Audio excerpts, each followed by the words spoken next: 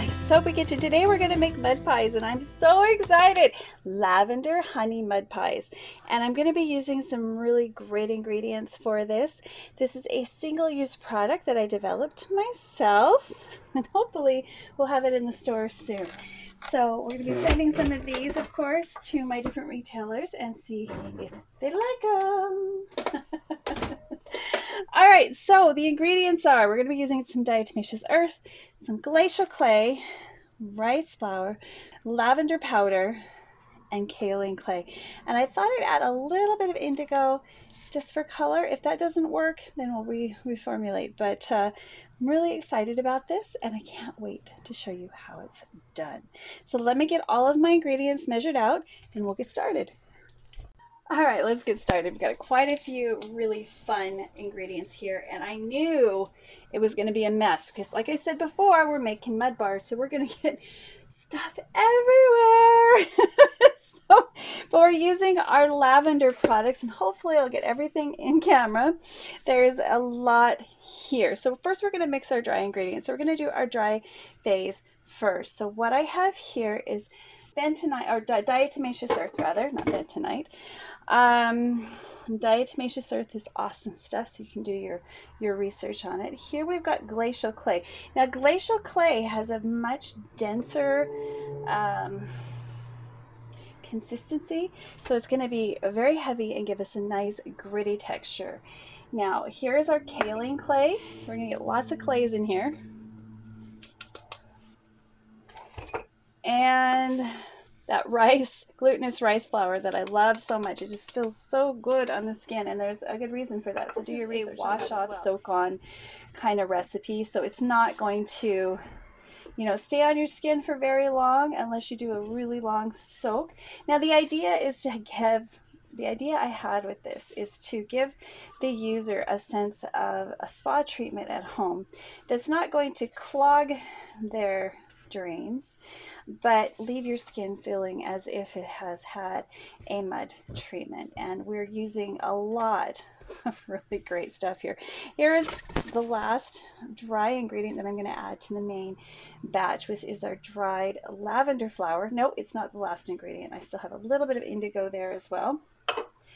And we're just going to add just the tiniest bit of indigo. So we've got like a greeny color there. So we're just going to put a dash. Sorry. All right, I'll use a measuring spoon. Give you a better idea.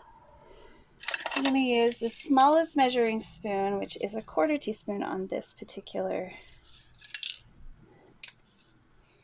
measuring set.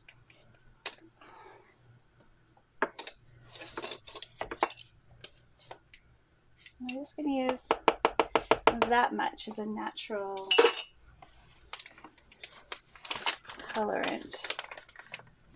Now we're also using, of course, the lavender itself as a natural colorant, which is pretty fun. And that beautiful glacial clay. So here's my lavender. We've used a spent lavender. We're not using, the grade that you buy at a farmer's market. It's all bright and purple and beautiful and fresh, but it was fresh. It was cut fresh, and it was taken after the bees had their fill. So the field was allowed to fallow and rejuvenate, and we were allowed to come in and have some. So this is still very strong, very powerful lavender, and I am so grateful to have been given some. All right, so this is the mold I've picked. But now we're going to work, we've got our dry ingredients semi-mixed. There's a heavier base there. We'll work on that some more. I'm just going to set this aside, and we'll bring out our liquid ingredients so you can have a look-see. Now, I'm not sure we're going to need all of this. So instead of pouring everything into this, I'm going to pour a little bit of this into another container just in case we've got too much here. So this is our lavender hydrosol.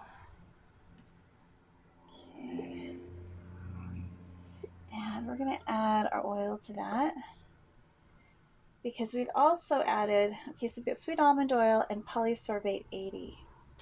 And I'm hoping it will emulsify.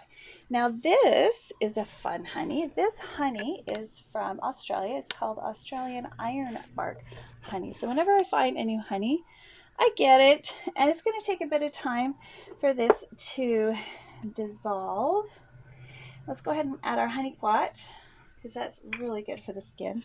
But we want it to moisturize and not just draw impurities. That's why we've got these additional oils and emollients and humectants and moisturizers added. Just do a little bit of a cleanup there. Okay, so let's get this honey in, and this might take a little while, and it's okay if it doesn't dissolve completely.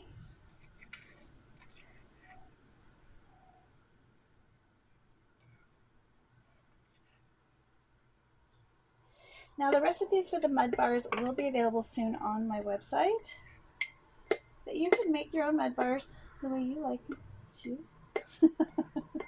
Just use your favorite clays and see where it leads you. Try to stick to cosmetic or food grade ingredients. Definitely real honey. This stuff is not mixing well, which is good. And we're getting an emulsification, so that's exactly what I wanted. That's why we added the polysorbate 80. Get my little tiny little stick blender in here. We'll see if we can't get this all mixed up well.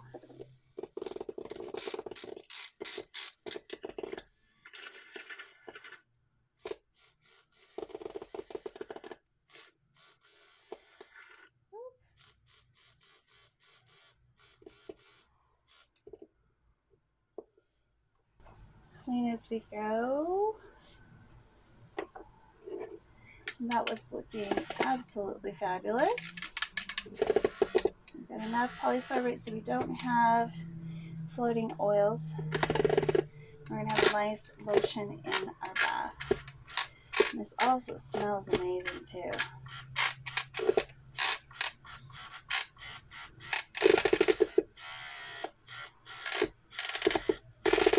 Now this first batch of mud bars, I'm not going to add additional essential oils.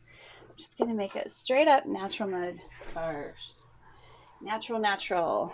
All what's in my ingredients is where we're going to get our oils and things from. Now, we're ready to start making the mud.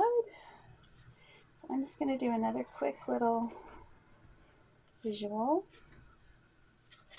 And get some of those whiter clays mixed in really well.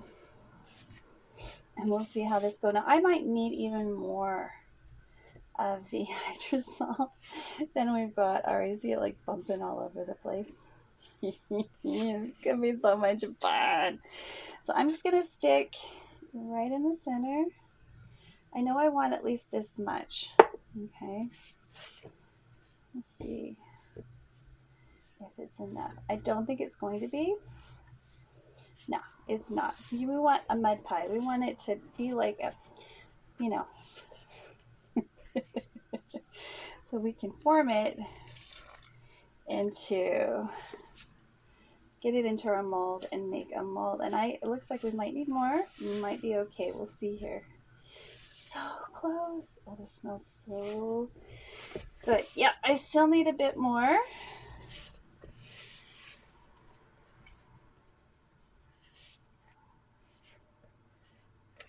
But this is a nice clay. So I'm gonna, before we get it too wet, because you don't really want to use any more water than you have to because we're drying this out, right? We want a solid product. We don't want to have to use too much preservative. In fact, I think I'll use a little bit of preservative just because, let me just measure out what I need, just in case people want to reuse it and don't want to use the whole thing all at once.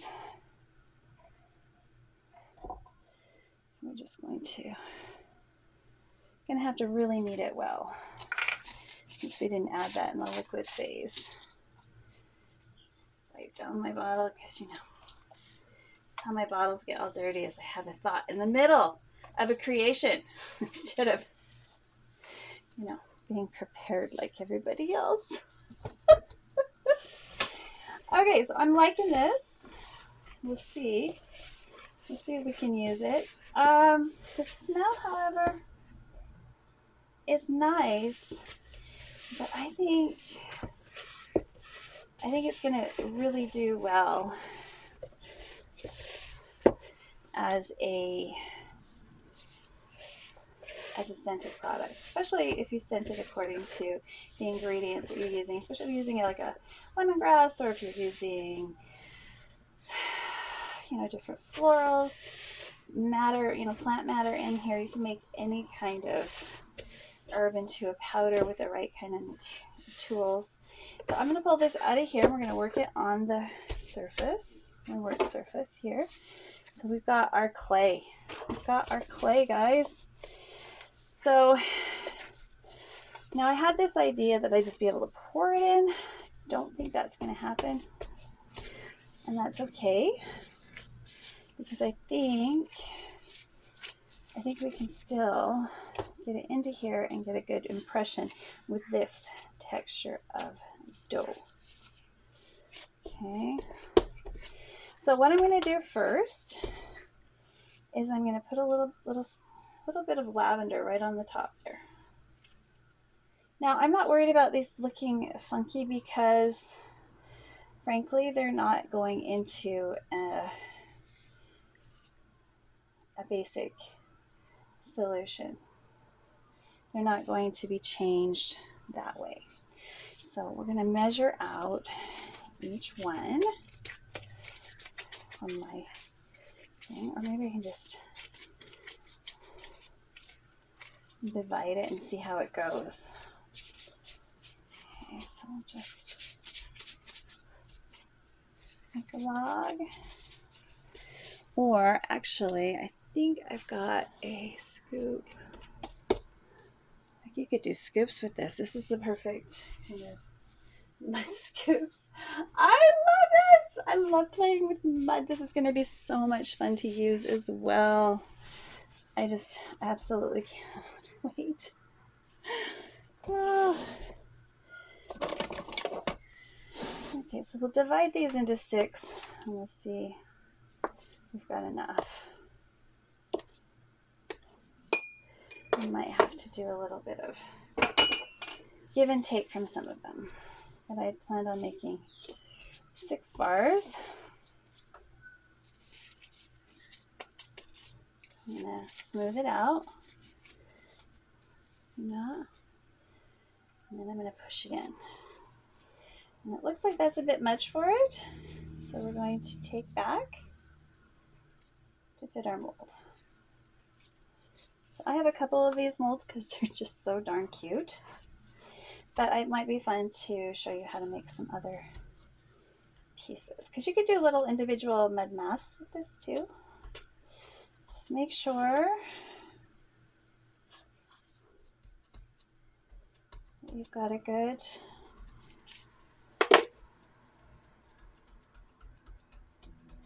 goodly amount in there. Okay, so we've got a smooth surface once again, approximately same size.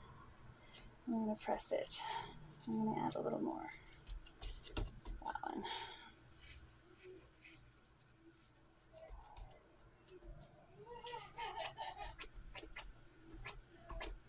Laughing. I love the sound of laughter in my home. Okay, we got a wee bit much. Just trim that off.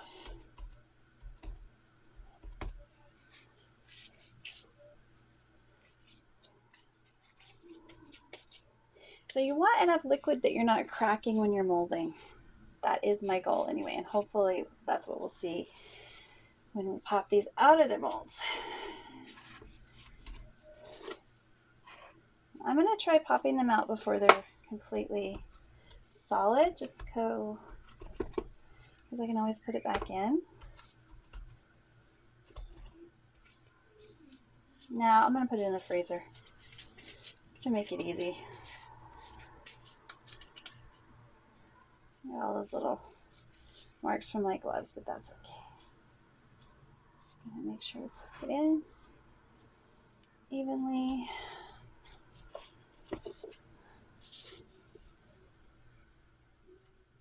And again, I cannot stress how important it is to use cosmetic grade ingredients. I am loving this glacial clay mix. This has a very earthy, natural scent to it. If you want something a bit more pure, then you're going to need to add some more refined ingredients like essential oil of lavender for one.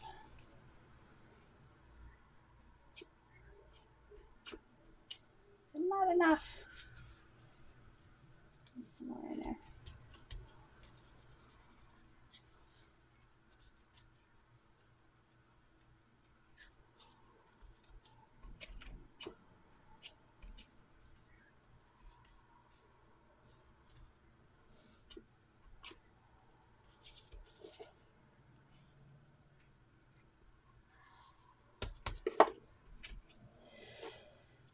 Okay, so I've got one more here,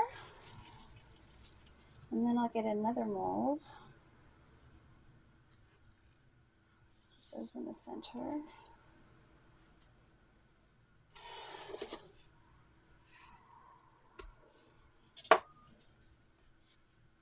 To make some little individuals for the face. So these are body bars.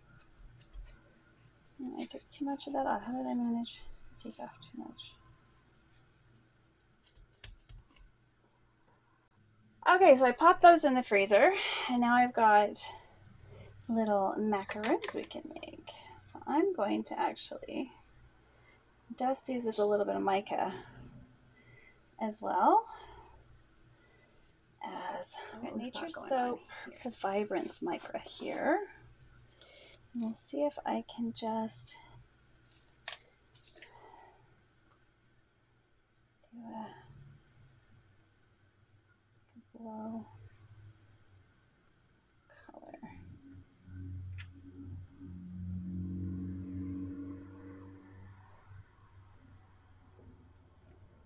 Just trying to dust it all around. Because we've got the polysorbate 80, this would just be fun. It's gonna be like a I love playing with color. You do not have to do this. That's not your thing. You don't have to do this. This is my thing. That's why I'm showing you it.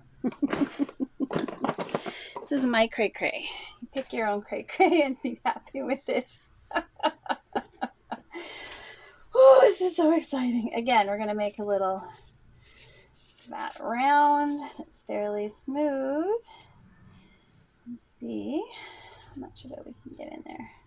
So this is a macaron mold. Macaron. I don't know how many we'll make. We'll make a few. Hopefully all 6, because this would be a really great way to just test a few without doing a full like giant bath. And they make great samples too, although they'll probably want the macaroons, and I've only got a few of these molds. I'd have to make more molds or buy more molds. I think we're gonna get 4, maybe 5-ish. Let's go over here with the more generous mica cavities.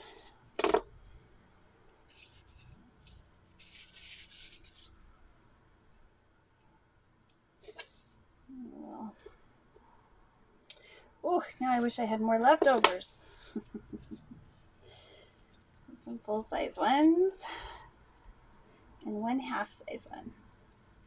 All right, so I'm going to throw this in the freezer as well, and we'll see how well it took an impression and if we prettied it up a little bit. Okay, I'll bring you back in a little bit. Bye. Okay, this is pretty cool. I hope I'm recording the right one. But check out these little individuals. These are so cool. All right, let me put on my gloves. That is so pretty. I hope the other ones turn out as well as this little leftover that we've got here, because dang, that is freaking stinking cute. So I'm just gonna put it over here on the drying rack. Another reason I haven't added essential oils to these is because they need to dry completely, and I can always coat them. You can either push or pull, push or pull, pop these babies out. Let's see, look at that. That's pretty dang awesome. So this is a full-size body bar, and you use the whole thing in a bath. So if you're wanting a soaking bathing, so it's going to take some practice to get it all the way around the mold, but I'm kind of excited to get to use these. I'm so freaking excited. I will definitely be getting some more of these molds. It's kind of neat that you can use them. Okay, let's see what this cookie looks like. That's a lot of mica. Okay, so I'm just going to space these out. So if you want a more fluid, more perfect, or maybe use more water. But I've got some single use scrubby muds for just a quick in the shower kind of thing. But if I want a full bath bar, then there we go. So yeah, we'll call these shower mud scrubs. And these are going to be our bath scrubs, soak scrubs, whatever you want to call it. You can either put it in the bath and let it soak, or you can mush it all over your body. We're going to do a demo on what this kind of looks like and feels like soon. So hold on. All right.